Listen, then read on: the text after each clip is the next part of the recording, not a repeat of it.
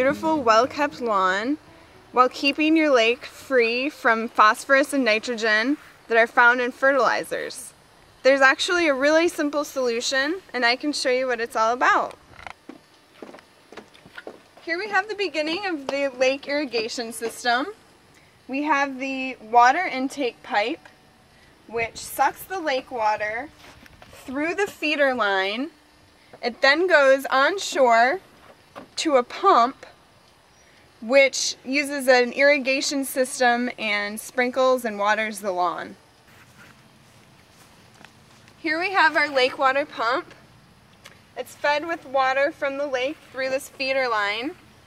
The water is then transferred into another pipe system where it is put through an irrigation system and onto the lawn.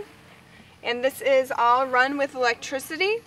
And here's the switch. It's capable of upwards of 50 gallons a minute, and it draws from your water source, which in this case is Glen Lake, through an 1.5 inch black PVC. And then I distribute it, continuing with the 1.5 inch black PVC, and then 1 inch lines coming off to the various irrigation heads. I'm irrigating 15,000 square feet with 12 heads, all at one time.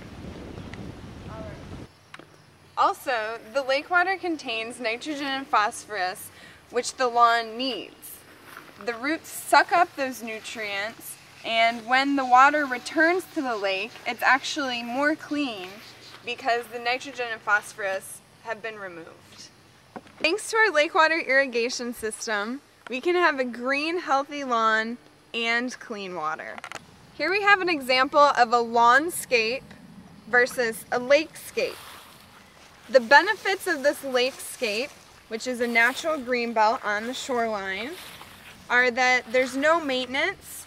You don't have to irrigate, fertilize, or mow your lawn.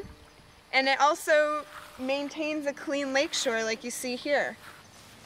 This natural greenbelt is comprised of native grasses, wildflowers, a variety of tree species, bulrushes, and sedges.